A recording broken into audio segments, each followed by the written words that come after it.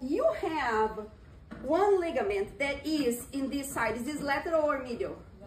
Lateral. So that ligament is named lateral collateral ligament. What is a ligament?